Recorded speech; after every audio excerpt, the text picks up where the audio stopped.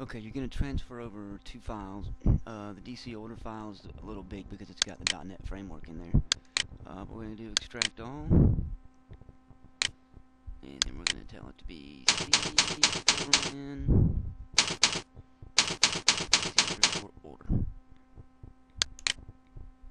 And then I've already extracted it, so it's going to ask me if I want to do it again. And then we're going to extract this so we can have a query analyzer capabilities. C storeman analyzer. And I've already done it. So once again, I'm going to get the prompt. So now if I go to C storeman, what we want to do is in DC order, we want to take and create a shortcut. F2,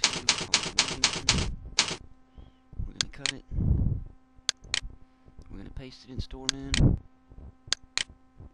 I already have one, so it's going to ask me to replace it.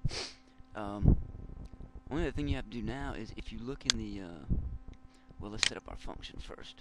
So we're going to open SMS Pro. The idea here is to have it at the bottom of the DCR pull down. So in the IJs will be a little bit different than the junior foods, but the goal is the same. So we're going to log in with programmer password and go to functions. We're going to scroll all the way down to the bottom. And if you start to scroll up, you'll end up seeing SKU over here in the host section.